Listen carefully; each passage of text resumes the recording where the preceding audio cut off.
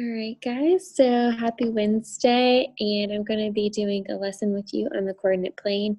So we will be using this coordinate plane to help us with our drone project and with Amazon. Before we can get really started deep with the drones and everything, we need to make sure that we understand the coordinate plane. So this lesson is going to be about that. So the coordinate plane, when I say coordinate plane, I do not mean an airplane or a jet. A coordinate plane is a perfectly flat surface extending in all directions. So you can kind of think about a ceiling, like that flat ceiling that goes on forever and ever and ever. It's two-dimensional, so it's just flat. And again, it goes on forever and ever and ever. And that's what we're talking about when we're saying a plane is that flat surface extending in all directions.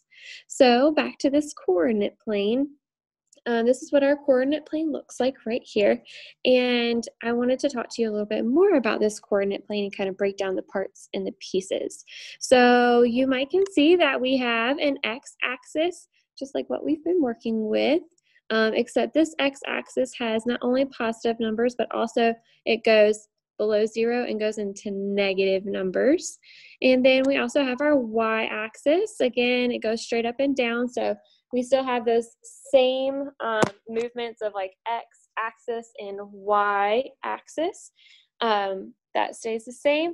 And then we have this point right here that we have talked about a little bit, which is called the origin. And the origin is where the y-axis is at 0 and the x-axis is at 0, and that's where they meet. So it's at 0, 0 is called the origin. And we also, now that I have those x and y axis separated, you can kind of see the coordinate plane is broken up into 4 parts. And so those 4 parts are called quadrants. And the prefix quad means 4. So like if you hear someone say they're going to have quadruplets, they're going to have 4 children. So we are going to be working mostly or pretty much all in quadrant 1, which is all of the positive numbers. So if you got freaked out when you heard me say negative numbers, take a deep breath. It's fine. We're not doing negative numbers. We are just going to be working in quadrant 1 with positive numbers. And I wanted you to be able to see where that really is in the quadrant coordinate plane. And we also have these other quadrants. This is 2, 3, and 4. And so I want us to really focus on quadrant 1. So I am going to kind of talk you through some important parts. So as you can see, my pen is working.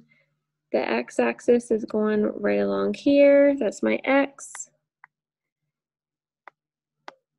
And this is my y going up right there. Sorry, that kind of looks like an x, but it's a y. And so we have numbers going across both the x and the y-axis. When you were doing line graphs, you had like the time across the x-axis, so the months or the years or the days. But with our coordinate plane, we're not going to have any sort of labels as far as months or a time frame. It's just going to be numbers across the x and the y. And so much like what you were doing with your line graph, we plot points on our coordinate grid or coordinate plane to show someone exactly where something is. So like I can create a point right here, and the way that we would label it is by its x coordinate and its y coordinate. And all that means is I go across the x-axis, I'm at 2, so the x coordinate is 2. So I'm going to write 2, and that's my x. And then comma, I go across here, and it's at 3 on the y-axis, so that is my y coordinate. So again, we always go across the x-axis and then up the y-axis. We have to crawl before we walk. I'm going to change my color, and I'm going to do another point with you. So I'm going to plot this point up here. And to label that point, I would go again across my x-axis first. So I'd find where it goes on the x-axis, and it's at 4. So my x coordinate is 4. And then I go up, up, up, up, up. And it's on 7 on my y-axis. So the y coordinate would be 7. And you're probably wondering, like, oh, why did Miss Chalfant write that point like that? Why did she write them within parentheses and a comma in between them? So these are called ordered pairs or coordinate pairs. And you can kind of guess maybe why they're called pairs. Pairs too, like you have a pair of shoes, you have 2 shoes. So you have your x coordinate and your y coordinate, which is our 2 numbers. And it tells us the order of things, or like the coordinate. So they're called ordered pairs or coordinate pairs. So I'll write coordinate up here too, just so you have that.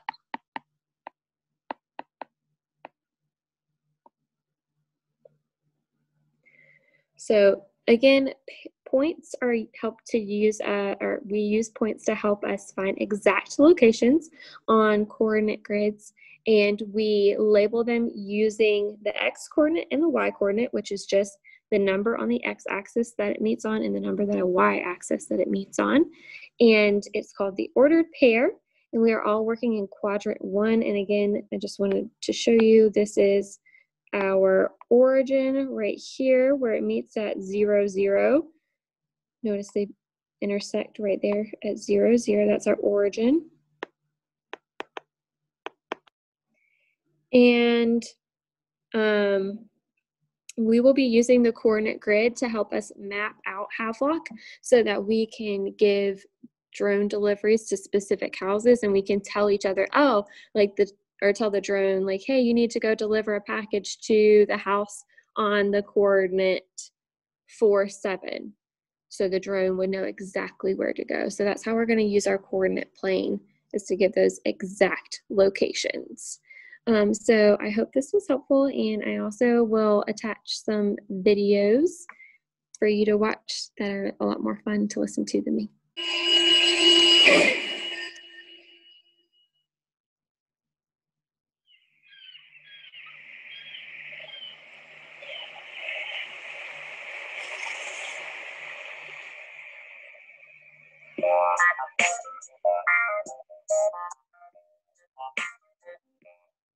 To plot the order there, 2, 1, go right 2, jump up 1, and it's done. To plot the coordinates 7, 10, go right 7, up 10, mark it with your pen. On the x-axis, count to the right. on the y-axis, count from the ground. That's how our coordinates point is found. to plot the ordered pair, 3, 5, go right 3, up 5, to where you arrive. To plot the coordinates 10, 7, go right 10, up 7, we did it again. On the x-axis, count to the on the right. y-axis, count from the ground. That's how our coordinates point is found. to plot the coordinates 9, 4, up right 9, up 4. Now one more with the ordered pair. 0, 4, remain at the origin, count 4 from the floor. On the x-axis, count to the on the right. y-axis, count from the ground. That's how our coordinates point is found. the coordinates are kinda like clues, telling you where to plot the x and y values. And when you see them on a questionnaire, they can be called coordinates or an ordered pair. We plot x first, then y, that's the order. Always starting from the bottom left-hand corner. That's the place that we begin. At 0, 0, call the origin. On the x-axis, Count to the on the right. y-axis, Count from the ground. That's how our coordinates point is found.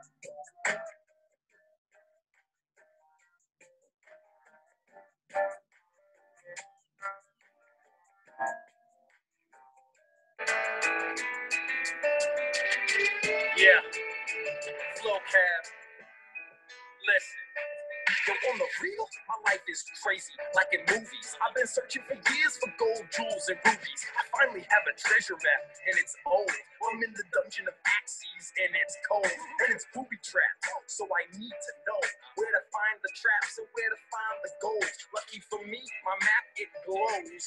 It's a coordinate plane. Let's see what it holds. The x-axis is a number line. It goes across the map. It's really wide. And the y-axis isn't wide, it's tall. It goes up and down my map. That's all. Where they cross, that's the origin. Where I entered the dungeon and where I begin. That's where x equals 0 and y does too. If I didn't understand that, I wouldn't have a real richer than the boss. My x-axis goes across. My y-axis it climbs. So when I grab x, y, and get paid on a plane. Now let's ride. Feeling richer than the boss. My x-axis goes across. My y-axis it climbs. So when I grab x, y, and get paid on a plane. Now let's ride. So my graph is empty, but wait, below is a list of things that I need to locate. There is a pit at 2, 5. What does that mean? If I don't know, I might die. Then I see it says X, Y, so the X coordinate is first and then Y. So 2, 5, I count 2 to the right, then I count 5 up from the Y. Alright, right there is a point, that would be a pit. I put P on the map, yeah, that's it. There's a swinging blade at 3. 1, so I count 3 on the x-axis, son. I count 1 up on the y. I put a B for a blade on the spot, no lie. 2, 5, and 3, 1 are both ordered pairs. A pair of numbers that will show me where the treasure itself is at 3, 6. I plot that point on the map real quick, and then I count out my steps until I see so much gold, and it takes away my breath. Feeling richer than the boss. My x-axis goes across. My y-axis it climbs. So when I grab x, y, and get paid on a plane. Now let's ride. Feeling richer than the boss. My x-axis goes across. My y-axis it climbs. So when I grab x, y,